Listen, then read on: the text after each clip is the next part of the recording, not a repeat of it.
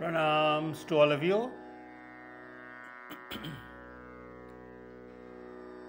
What is mind?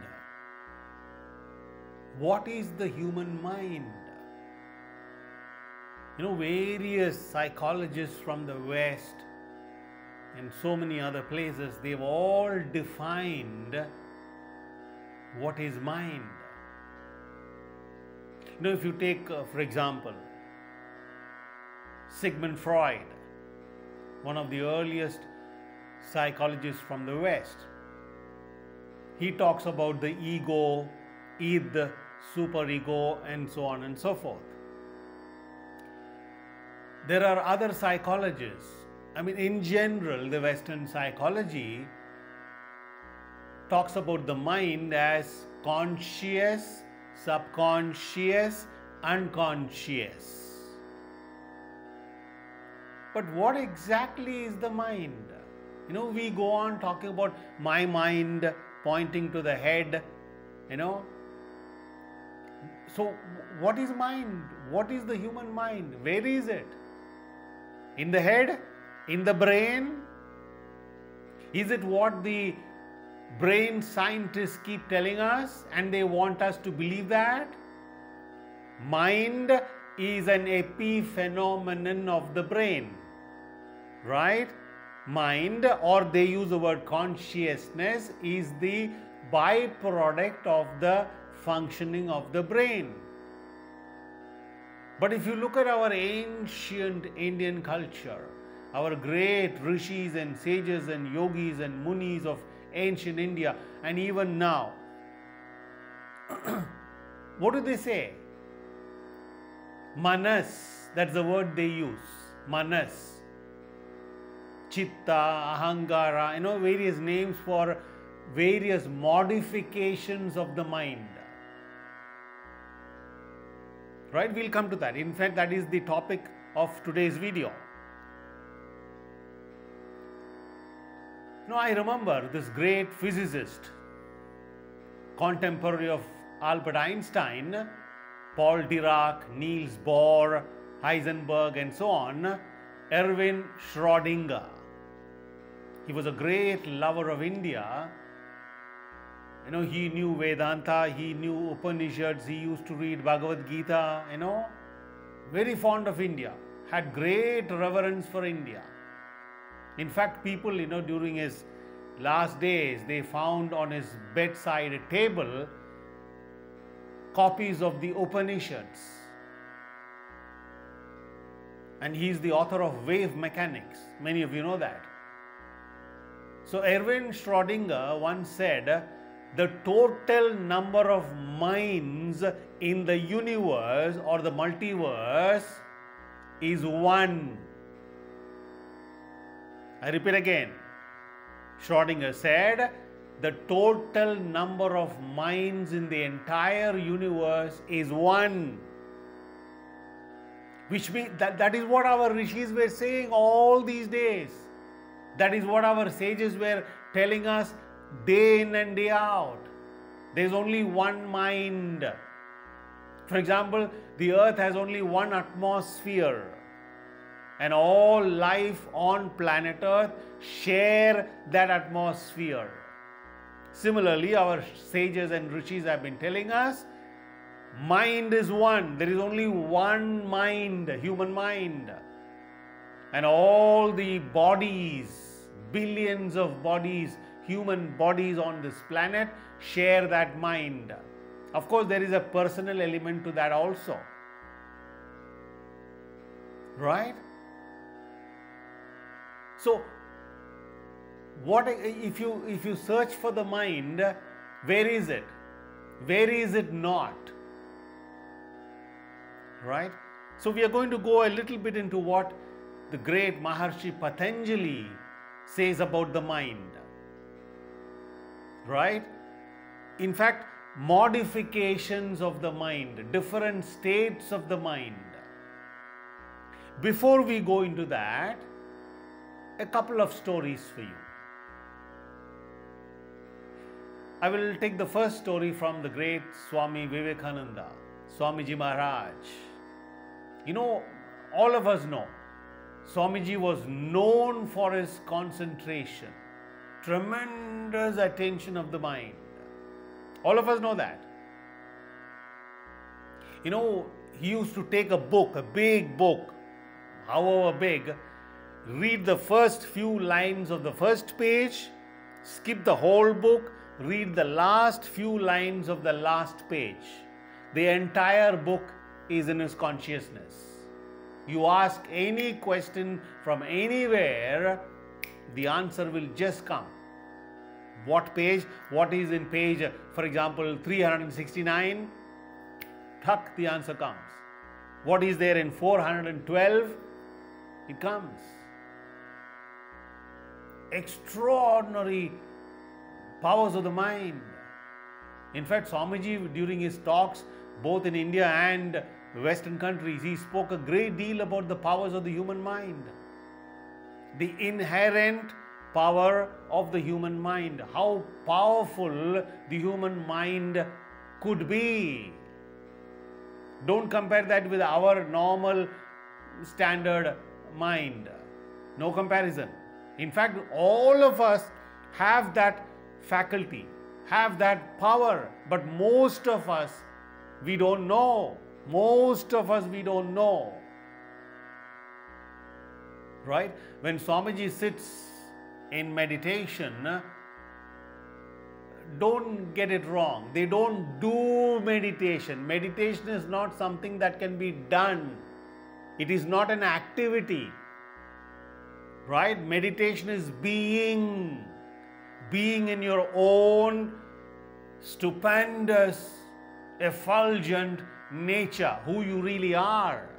Dhyanam, that is the meaning of the word dhyanam. It is not a doing, it is not an activity.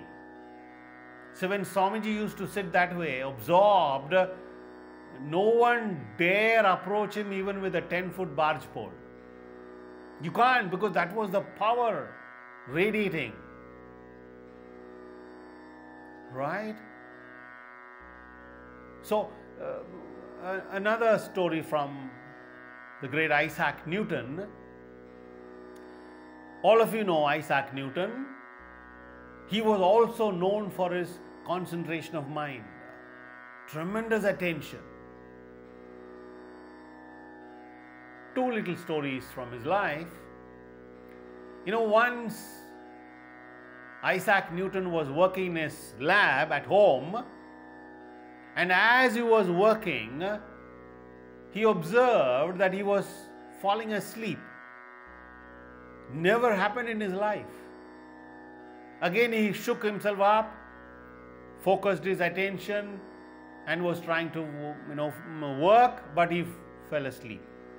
Again, shook up, got up, started working, again, sleepiness. Sir Isaac Newton wondered, what's going on? I've never felt this way before. What's going on? He thought a great deal. What did I do? What happened? Suddenly he remembered he forgot to sleep for 3 days.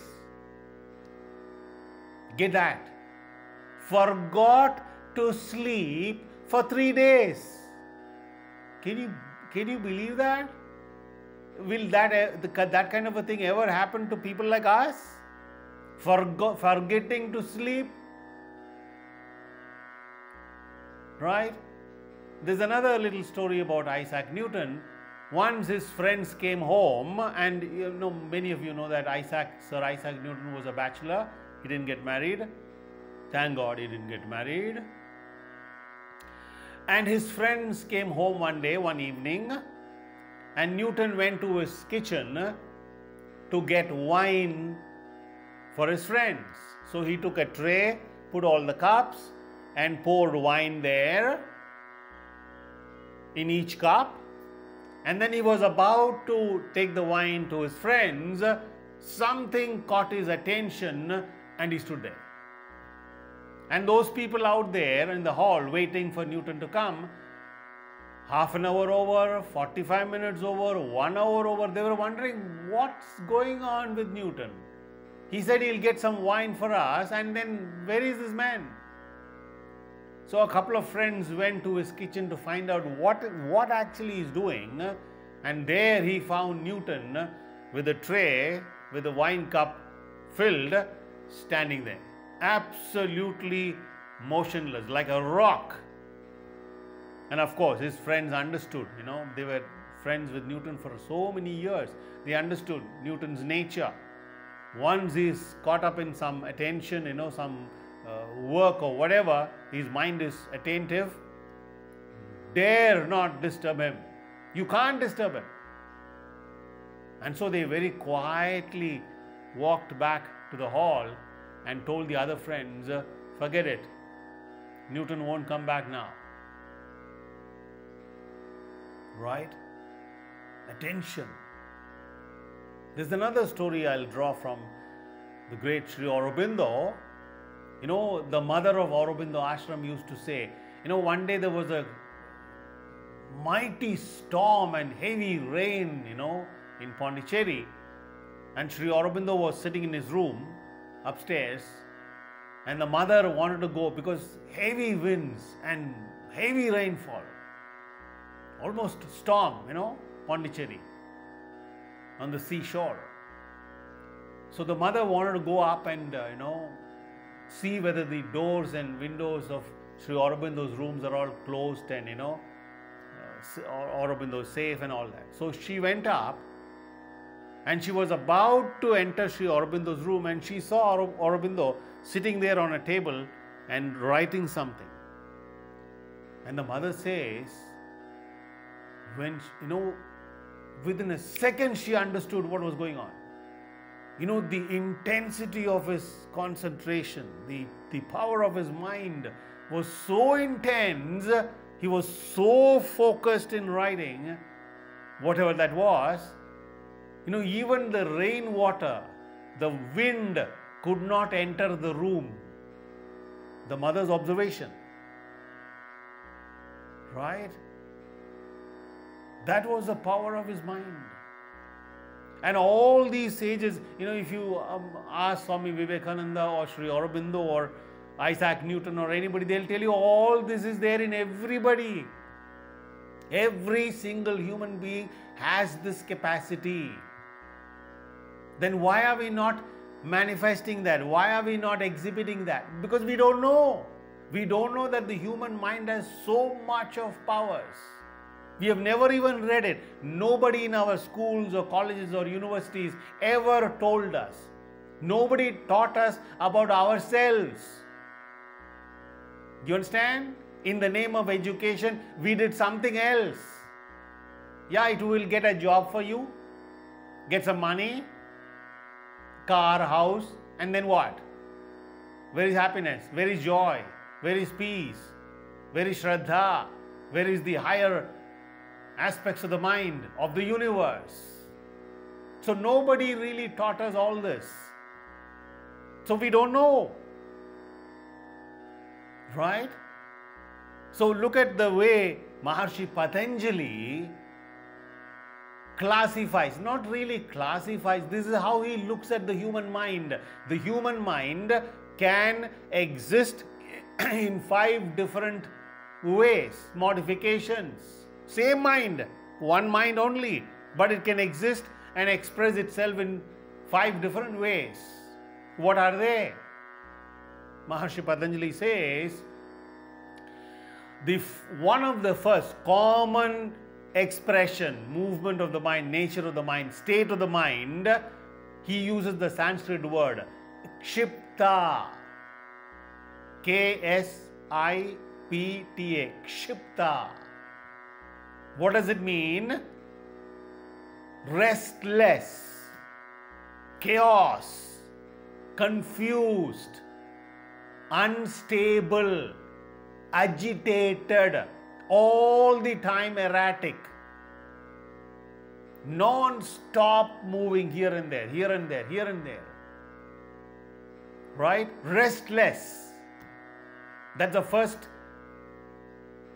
state of the mind. Kshipta. Right?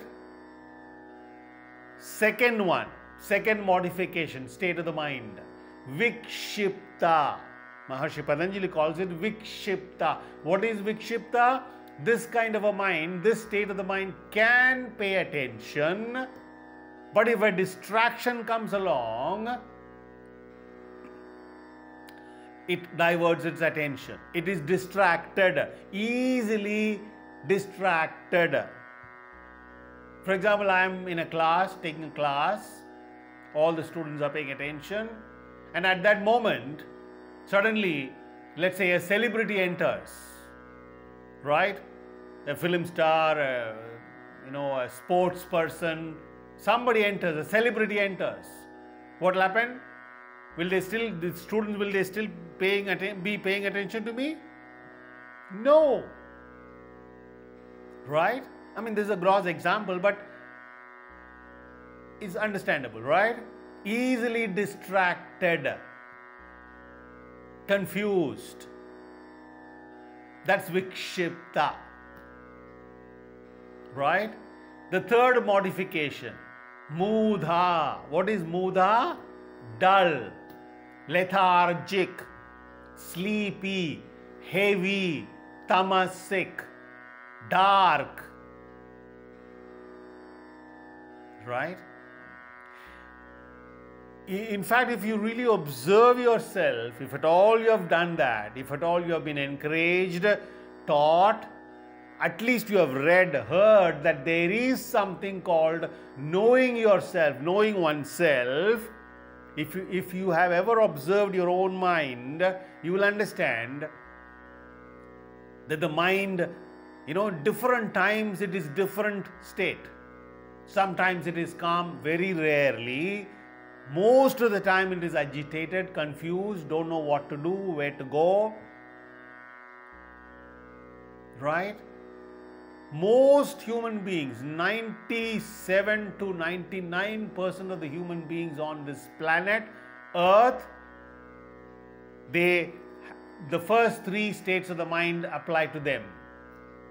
Most of us are in kshipta or vikshipta or mudha. Right? Watch, observe, you'll understand. The fourth modification. What is the fourth modification? Ekagra. What is ekam? One. Ekagra. One-pointedness of the mind. Right? This is an inherent capacity of the mind. You don't have to practice, do something and get it. There's no, it's already there. It has to be awakened. How will it awaken? When you know that there is such a power in the mind. Right? Ekagra. Swami Vivekananda, Isaac Newton, and you name it, Albert Einstein, C.V. Raman, any number of people, artists, scientists. Of course, yogis and rishis, you don't have to ask. They are way beyond ekagra also. So, children, for example, right? When they are caught up in a toy, for example, right? Or they are watching something, look at their attention. Have you seen a lion or a tiger? Maybe in the zoo? Or your domestic cat. When a prey comes, right? Have you seen a cat? Absolutely quiet, unmoving. The eyes don't move. So focused. I remember reading this report somewhere, many years ago. Behavioral scientists discovered over a period of time that the attention span of a modern human being is 8 seconds. 8 seconds.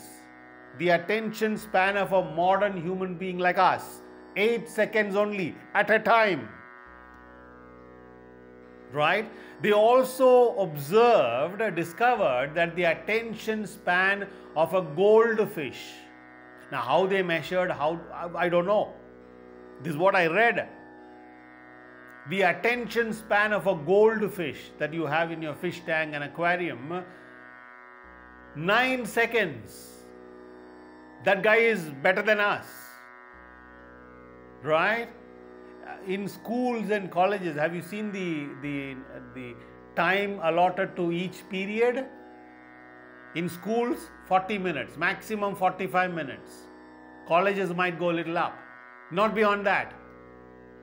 Very rarely you will have classes going beyond 1.5 hours, because people who are sitting there will not be able to sustain their attention. Maybe when a Swami Vivekananda talks, or Swami Chinmayananda ji talks, or Krishna ji talks, or Bhagavan without even talking, that kind of attention is different. People will sit there 2 hours, 3 hours, because that is something enthralling. But normal people, we are talking about normal people, right? Now, how far this attention span for modern, maybe it looks like that. Look at our human beings, look at our young people, unfortunately, sadly. They don't pay attention except the smartphone, which is a big distraction now. Even us, all of us. So, kshipta, restless, vikshipta, easily distracted, muda, dull, heavy, lethargic, ekagra, one-pointedness of the mind. Beyond that, there is one more. Niruddha. What is Niruddha? Absolutely stable, absolutely still, silent, quiet. Right? Absolutely still, not a single vritti. Patanjali uses the word vritti, movement. Absolutely still. And there is no time there. Start at 7 o'clock, mind is still, until 8 o'clock, mind is still. No, it doesn't work like that. There is no time there. This is beyond time. Right? Niruddha. Look at our Rishis. Look at Ramana Bhagavan. Look at Swami Vivekananda. Look at Sri Ramakrishna. Look at all the great yogis and sages and rishis of this marvelous country called Bharatavarsha. Right?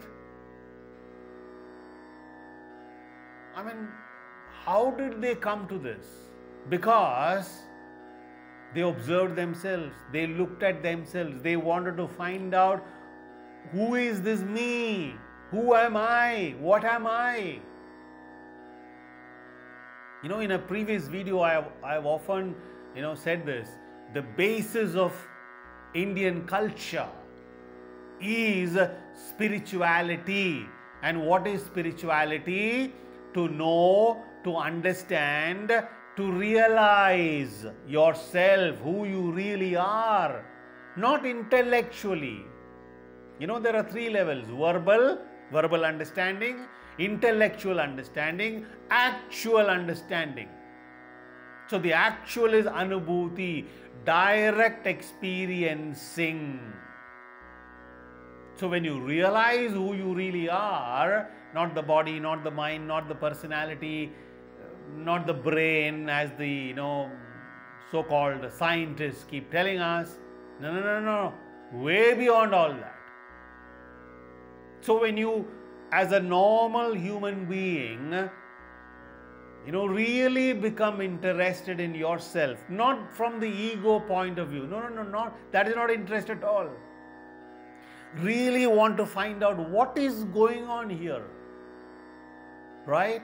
Hundreds and hundreds of thoughts come in and go out, emotions, sensations, feeling. So it's a complex movement. Right? In consciousness. Consciousness is not a byproduct of the human brain. Please understand this. Consciousness is not an epiphenomenon of the brain. It's the other way. Consciousness is the origin, the substratum. Brain is just an instrument through which consciousness operates in this third density world, in this physicality. That is what our Rishis have been telling us since millennia. All our Upanishads, our Vedanta, our yoga, dhyana. You take anything, our ancient Rishis and Yogis and Munis and all that, for them, science and spirituality were not two. It was one. Right? It was one. It's the human intellect which goes on dividing. This is right, this is wrong, this is noble, this is ignoble, this is agreeable, this is not agreeable, this is science, this is spirituality, that is spirituality, this is materialism. All kinds of divisions. Right? So when you become interested in observing yourself, because you want to know what is going on. And then when you observe, you will observe all that Maharishi Patanjali has said. Right? This is universal. There is no such thing as a Western mind, Indian mind, Chinese mind, Korean mind. Mind is one.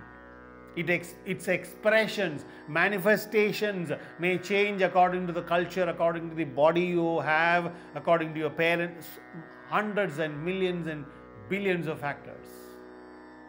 But mind is one. Schrodinger. Right? So this is what Patanjali says, the great Maharishi Patanjali. These are the states of the mind. Once Krishnaji, the great Krishnaji was telling to a psychologist, I don't remember the exact situation. He was telling, sir, we know for sure there is no such thing as a subconscious mind, as an unconscious mind. There is only consciousness. Most parts of that consciousness, you, the me, doesn't know. Therefore, you brand it unconscious, subconscious. But when you really become fully conscious, fully aware, you will understand there is no such division at all. It's one. That is what our great Rishis were often telling us. We better pay attention to them. Right? Thank you. Pranams to all of you.